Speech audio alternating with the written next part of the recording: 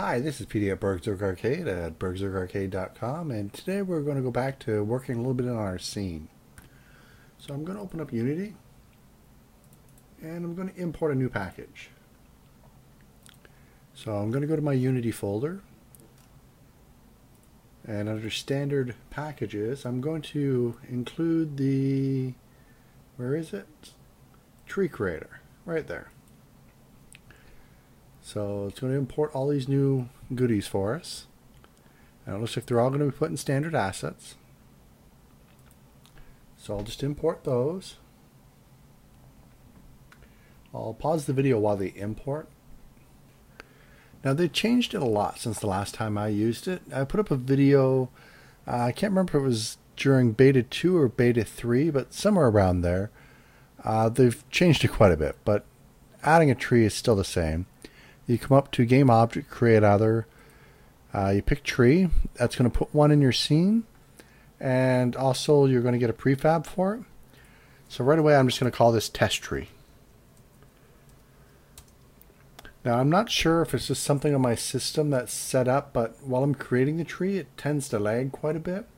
So I'm not going to go through and actually sit down and try to really fine detail what a tree would look like. But I'm going to go through all the different options with you. So if you select your tree, you'll notice it over here in the inspector, you have this little hierarchy. You can open and close all these things if you'd like. It has your mesh renderer. You can cast and receive shadows. It's going to have materials, your mesh filter. Let's just go to the hierarchy and take a look here. You'll notice right away that it has 88 vertices already just for this stock. And 140 triangles. It's only using one material. So let's just jump in. So if we go ahead and grab this little branch thing here, you'll notice this little eye for the node count. Well, there we go, show hide group. You can actually click that on and off. And when you start getting multiple branches and you just want to work with one, it can be handy to turn the rest off and you can't see them anymore. Then of course just click the eye, show them again. You also have your node count. I'm just going to go ahead and jump down here. When you want to add leaves to a node, you can just click your leaf button or add more branches. So right off the bat, I'm just going to click some branches to add to the group, and it adds them up here. So I'm going to take that back just by hitting Control Z, and I want to go into the tree properties. So right off the bat, if we're clicking on the first one here, our first node, well, let's go through them. Distribution. I'll leave you to read all the little descriptions here. Now your group seed is just kind of the random number that it's going to generate it on. Let me move this over a bit so it's a little more in scene. And as you notice, as I move it around, it changes according to its randomness. Frequency. It's just kind of like how many. So if we click off of our tree, it's kind of cool, I guess. You could have some sort of thicket, especially if later on you make them all gnarled and twisted together. I'm going to get rid of that. Let's see, what do we got here? Distribution. You can just play with these. Alternating will make the branches come out, one here, then the next side, then over here, then the next side, and so on. Actually, I believe the odd one always goes to the top, but it's just something you can play with. Opposite. Alternating was one would be here, then the next one would be up a little higher, and then the next one would be on the other side, up a little higher. The opposite is the one where it goes out to the sides evenly. And World, I believe is how it's pronounced, puts them all kind of like in a ring at around a spot. So we can do it like that. Now a lot of these times my slider just doesn't work for me. There we go, I got it working that time. Like I said, I'm not sure if it's something on my end. Maybe I just have to reboot my system. I'm not sure. If anyone else is having the problem, just leave a comment down below. Maybe we should send a bug report in.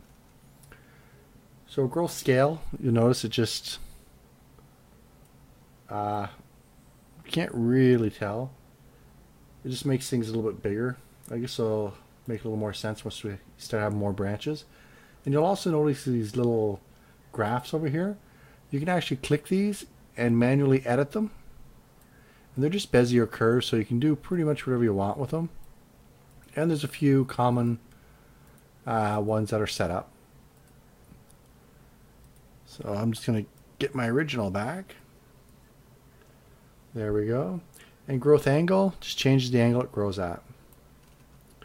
So if we open up geometry, you have a level of detail multiplier. And if you read through, it just says that you can make some trees have a higher level of detail than others. Geometry mode. So you can have branches only, branches and fronds, or fronds only. Fronds, think of palm trees. Those things hanging off, that's a frond. Now branch material. If you incorporate the tree asset package, you'll be given 3. You'll have the big tree bark, big tree branch, and big tree leaves. I'm just going to click big tree bark, and you'll notice it has to load it and import again. So it actually takes quite a while to generate a tree, but it is nice because you can make tons of random trees out of the exact same materials. So your forest can actually really look quite varied. And if I click off, you'll notice the material's been applied. So we'll click back on. And if you set it to like branches and fronds, I'm going to get the spinny ball again. So here we go. We're going to import assets.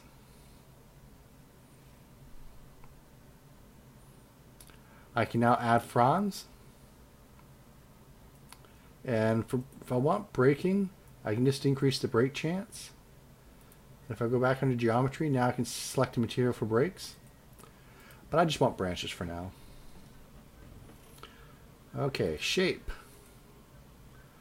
Okay, you can set the length, and you might not have noticed these dual-ended sliders before. If you click in the middle, you can slide the whole thing. But if you click on an end, you can sort of adjust the range. So you can have the top end a little higher, the low end a little lower, and you set like a fairly wide range. Or you can put it pretty tight for the range. Relative length. Almost everything has a hover over now. And you might want to adjust the radius a bit, make it a bit fatter. Cap smoothing.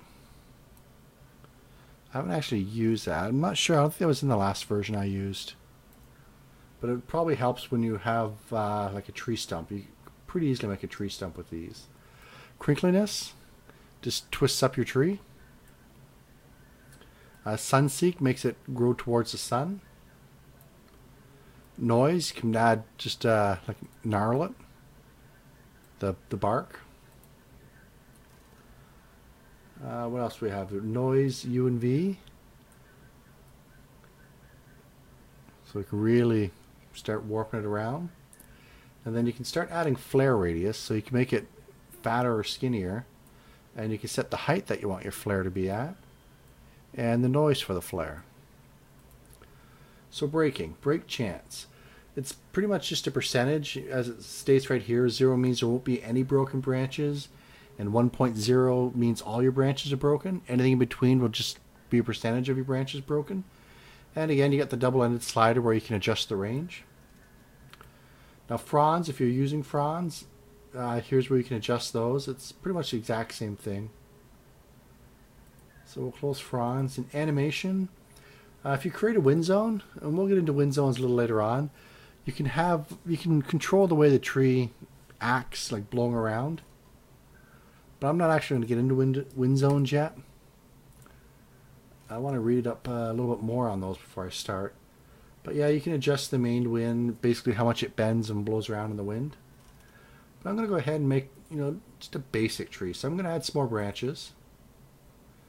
So I click the button and I wait while my system goes out to all my USB devices, spins around, then re-imports my assets.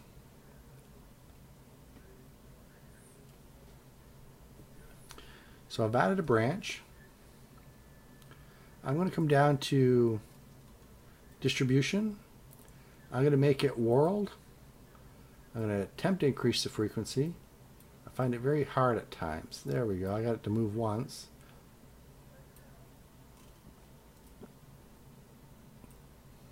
Come on, baby. There we go. I got 6 that time.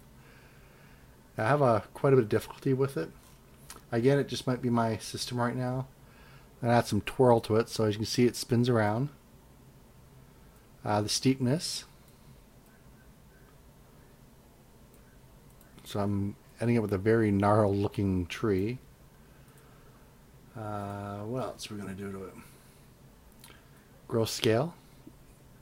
I don't want them to be too long. I want them to be fairly short. And the angles. I want them up a little bit. Actually, I want them up quite a bit. Now I can go in and do some more playing with the shapes. I am going to add the branches. At least the branch material. And I'm just going to show you how to add leaves. Actually, one thing before I do that, you notice how when you click your tree, you have all these squares and a couple circles. If you click one, for instance, I'm going to click the circle. You can come down here and you can click either move, rotate, or freehand. So if you clicked move, you can actually move the branch around on here. Same thing with rotate. You can take it and you can rotate it actually around on here. And this goes for any of the little squares or circles. So you can really bend your tree up the way you want. And we'll just leave it like that. And you'll notice that it'll tell you down here that the group has been edited. Certain options might not be available anymore. And if you click the convert to procedural group, all hand editing will be lost. So when I click it, it goes back to being straight again. And you'll notice up here it has a node count of 4 because I have 4 branches coming off. And then also, for some reason, I can't click freehand right now. But when you have the freehand, let me see if I can get it.